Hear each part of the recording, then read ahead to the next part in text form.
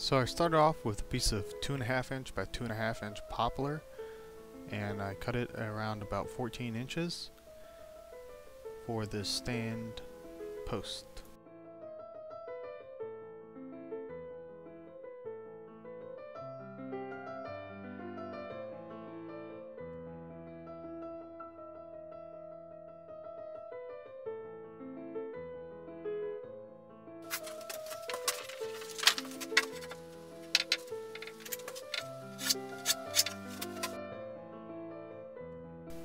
I took a piece of 3/4 inch by about 11 inches wide pine, and I cut that to about 2 feet long.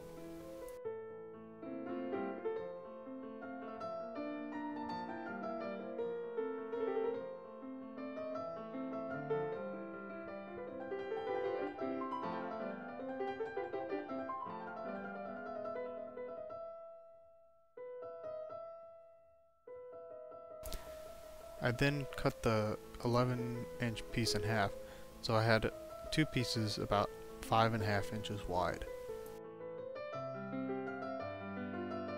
I marked on one board where I'm going to cut for the post, and then I used my wood saw and a chisel to cut out the hole.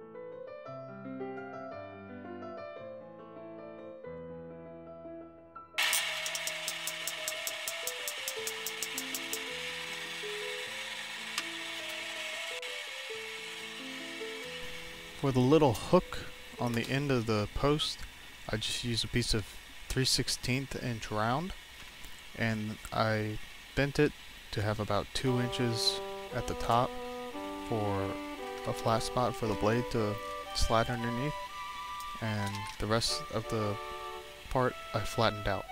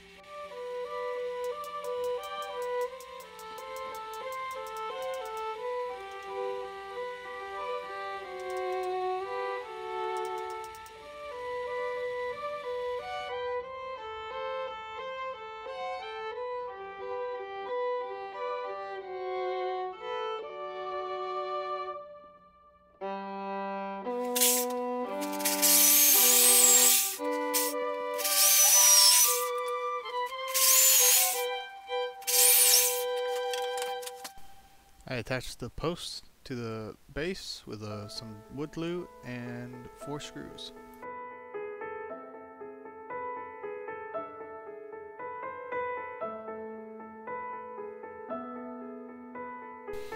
I drill a couple holes in the metal loop so that I can screw it onto the post.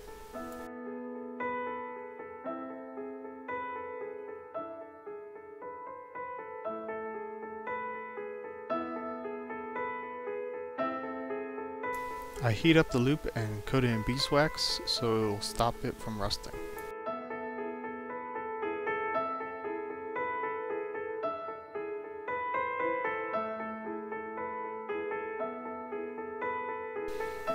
I coat the whole assembly in tung oil as a finish to protect the wood and give it a little sheen. Then I just add some rubber feet to the bottom so it won't scratch up any surface that it sits on. So here's the final stand. I'll show it to you being used in the next video. Stay tuned. Remember to subscribe and check out my website woolmetalworks.com in the description to buy knives and support this project.